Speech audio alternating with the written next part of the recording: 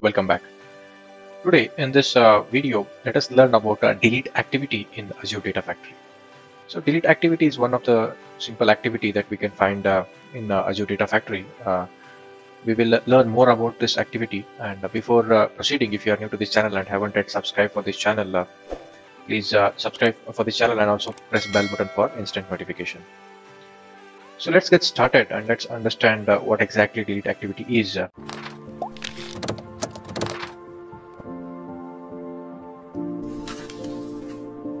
And after that we will see the demo of it. So delete activity, as you can see here, delete activity is used to delete the files or folders from the on-premise storage stores or cloud storage stores.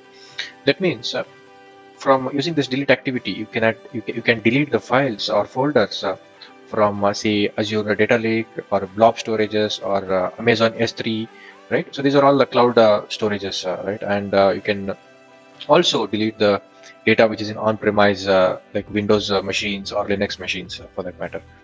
So that is the whole intention of like having a delete activity, and it is used to clean up older files or folders based on some retention policy, because when you're working in some real-time project in industry, so you cannot store the data forever. So there is some data you will have to delete those data or dispose that data after some retention period. That retention period may be like 6 months, 1 year, 2 year. So after that you will definitely need to dispose that data.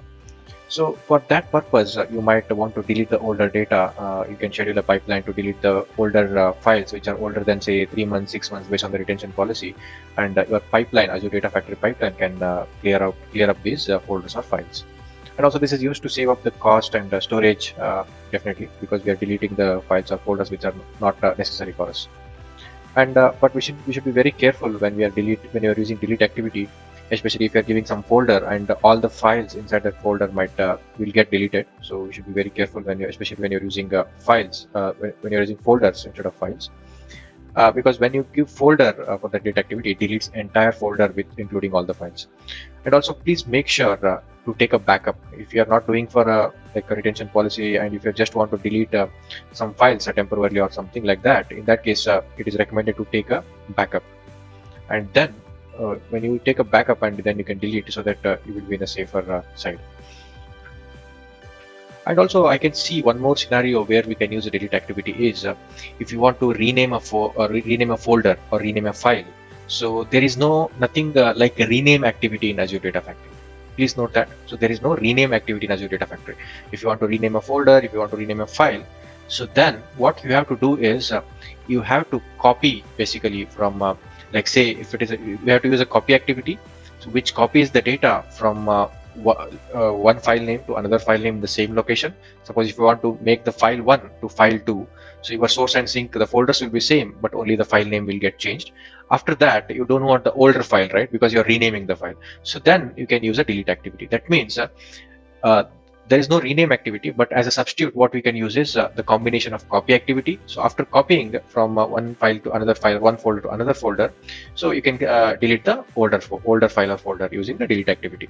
So for that purpose also, for renaming purpose also, you can use this delete activity with the combination of copy activity.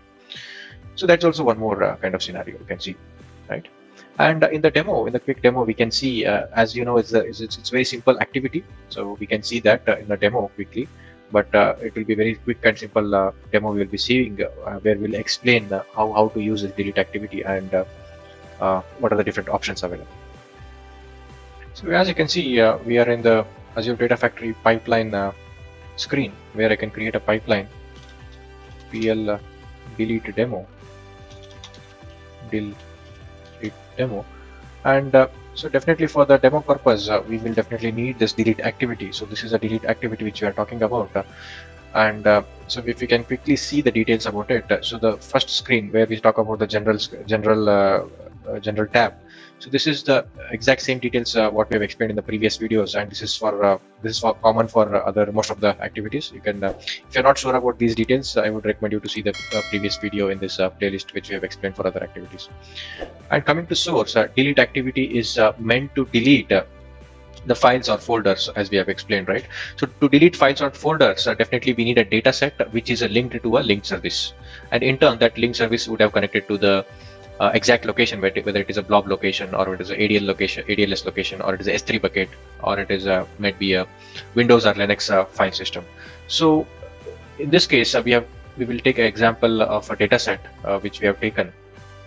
If you see the data set, this data set is a CSV data set format, and we have created on the blob storage. So if you are not sure about how to create the link service and data set, we have explained in the previous videos. You can go ahead and watch that.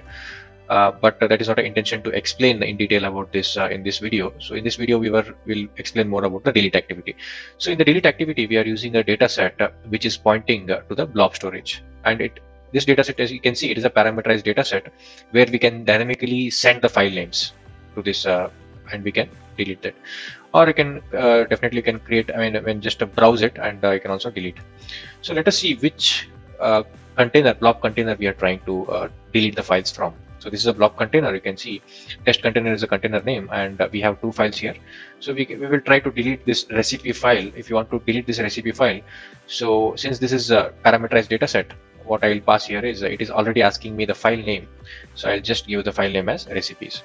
So what is happening here is, since it is a delete activity, it is supposed to delete the file. It is asking me the file name. If it will ask me the file name because I have parameterized, I have created it as a parameterized. If I delete this parameters, we won't get it. But in that case, we need to hardcode the dataset. So I don't want to hardcode the dataset, so that is why I have parameterized it. So now let us try to simply execute this debug activity. As you can see, for the delete activity, it is mandatory to enable the logging. So logging is nothing but it's just auditing that it keeps. So you can just give some dummy location for this. So I'll just put it in output location, right? So once you enable the logging for this, and we can debug it. So I think we could disable the logging also. That is an optional thing anyway. But by default, it will be enabled. If it is enabled, if you want to give the location, you can definitely give the location. And as you can see, it has executed successfully, and it is showing the files deleted as 1. That means it is able to delete at least one file. And we'll come back to C, and we'll refresh that, and we will see recipe file is not found. It is already deleted by delete activity. So similarly, if you want to delete the entire folder, what you can do is you can in the links in the dataset level, you can just disable this, okay? And in the parameter level also, you can we'll just remove this parameter. And now what we are seeing is delete whatever there is in this container in the output folder. So let me give the output folder. So coming back to in the output folder, as you can see, there are a few files in the output folder inside the container, right? So let us try to execute now. So as you can see now, if we come back, it is not asking us any file name, because at a dataset level, we have already removed the parameter. Here there is a parameter, right, which is a file name. Since we have deleted it, it is not asking me any file name here. And we are free to execute and debug it. So it will delete the file. And what exactly we are targeting now? We are targeting to delete the entire folder. As you can see, we are hardcoded the folder output here. And if you want, you can parameterize this folder output folder also, similarly how we did for file name. So let us try to delete the folder and see whether it is working. So as you can see, it is succeeded, and it will be showing the folder this is a folder that we are trying to execute, and files deleted are 2, because there were 2 files inside the output folder. Let us try to see it. As you can see, the output folder itself is not present because it is deleted the output folder and all the files inside the output folder. So this is useful, quite useful when you are working in a real-time project. Let me give an example where it will be mostly used. So it will be used in when we are talking about the retention period, or if you want to create a housekeeping jobs where you want to delete the older files which are beyond the retention period, right? Suppose here, if you want to give dynamically, you can give here last 30 days, right? So last modified, you are giving here start time and end time. So here you can see add dynamic content, right? You can add a dynamic content which calculates which will calculate and bring up the date, which is the first day of the month. Okay, and here you can see the last day of the month, or like say last 30 days, right? So if you want to give last 30 days, you can just calculate. You can create basically there are a lot of functions related to date time. Okay, so you can make use of all these date time function and the conversion functions, and somehow if you want to delete the files which are older than 30 days. Okay, so in that case, you can dynamically calculate that value and place it dynamic content here. So it will dynamically keep on deleting the files which are older than 30 days. And after that, you can schedule you can basically schedule this using triggers, and just like this, and your pipeline will execute, say, every day. Okay, every day once.